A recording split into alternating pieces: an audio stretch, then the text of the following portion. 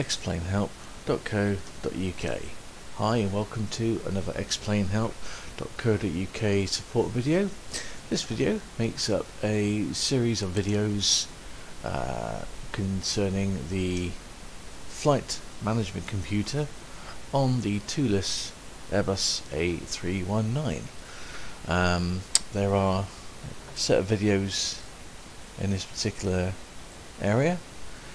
We've got the initialization page set up, program of flying a SID, program of flying a basic flight plan, program of flying a star, program the performance page, activating the FMC on takeoff, and various other videos.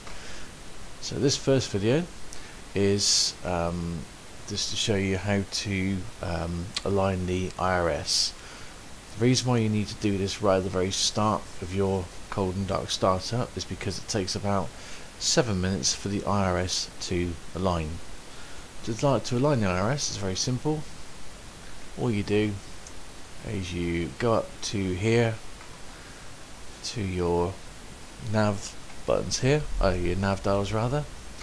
These dials will be in the off position. All you do is you turn it around to they're facing nav.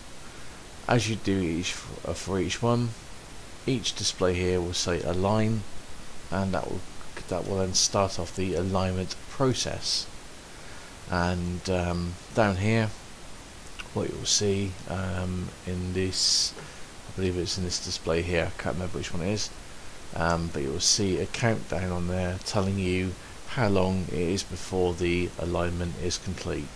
You cannot program the FMC until that alignment is completed, and as I said, it takes about 7 minutes for that alignment to complete, so you do it sooner rather than later, otherwise you can't crack on with the rest of the process.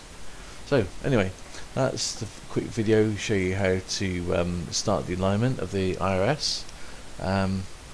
See you in the next video, which is setting up the initialization page. Thank you.